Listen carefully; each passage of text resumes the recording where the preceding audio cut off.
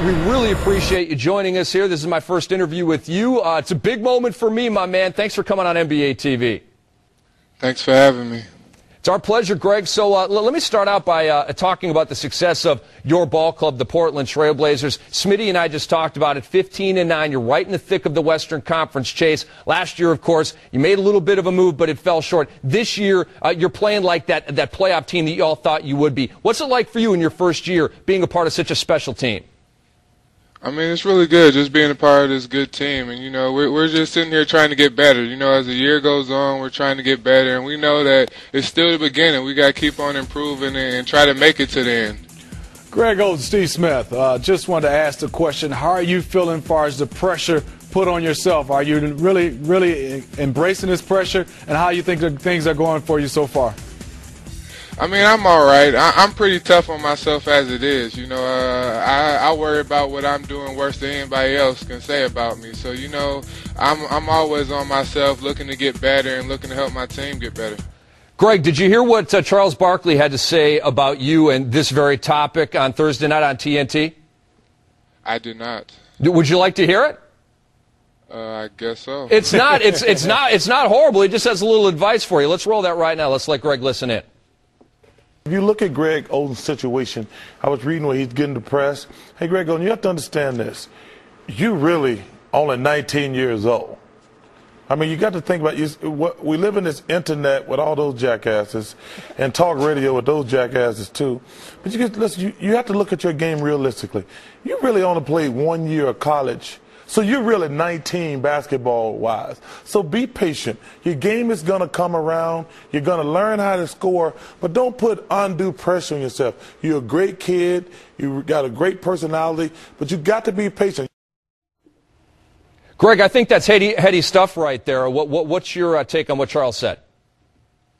I mean, thank him for saying it. You know, I do put a lot of pressure on myself, and I do get down on myself. But it's not like I'm depressed, you know. I keep a straight face all the time because I don't want to get too high on wins and too low on losses. So I keep a straight face, and a lot of people think that I'm not the happy-go-lucky guy that I was last year. But, you know, I just want people to know that, look, I'm all about business when it's come to playing ball. And you know, it's thankful. I mean, there is a lot of pressure on me, and there's a lot of pressure on this ball club. And you know, one thing about me, I'm just still here trying to work and trying to get better. I know I'm a young guy, and I thank him for saying that, and I thank my teammates for bearing with me. You know, I am a little inconsistent to start off this year, but I'm working on it. I'm trying to get better each day. Well, Greg, when I'm looking at it, taking some advice from a veteran, I think when you look at it, enjoy your rookie year. You guys are having a great run, and for yourself, go out there and play the same enthusiasm as you played in Ohio State when you kind of destroyed my Michigan State University team. I'm a little upset with you, but the biggest thing is go out there and have fun, and everything will work its way out. Next thing you know, you'll be 14 years or 15 years in this league, and everything will be fine. Yes, sir. Thank you very much. Well, Greg, let me ask you this. You've got a blog, yardbarker.com. Whose blog is better? I've read them both. I've read yours. I've read Gilbert Arenas'. Those are two high-profile blogs. Whose blog is better, Greg? I've heard a lot about Gilbert Arenas', and I didn't even know my blog was up there with his. You know, I keep mine going. I just say little things that I think. And one more personal question for you. Do your teammates have a nickname for you? Because Smitty and I, we just call you Greg Oden. To be honest, it's kind of boring. Do your teammates have a nickname for you that we can maybe bring to the public?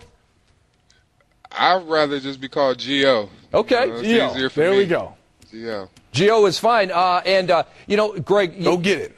Go get it. Go get it, Gio. Now, from everything we've heard and read, you sound like a real high-character guy, Greg. Again, I've never met you. And obviously, Kevin Pritchard, you know, from Paul Allen down to Kevin Pritchard on down, it's all about building around high-character guys for that community in Portland. You know, they had issues. They don't have issues anymore. Talk about the high-character level of all the people in that Portland Trailblazer organization, including yourself.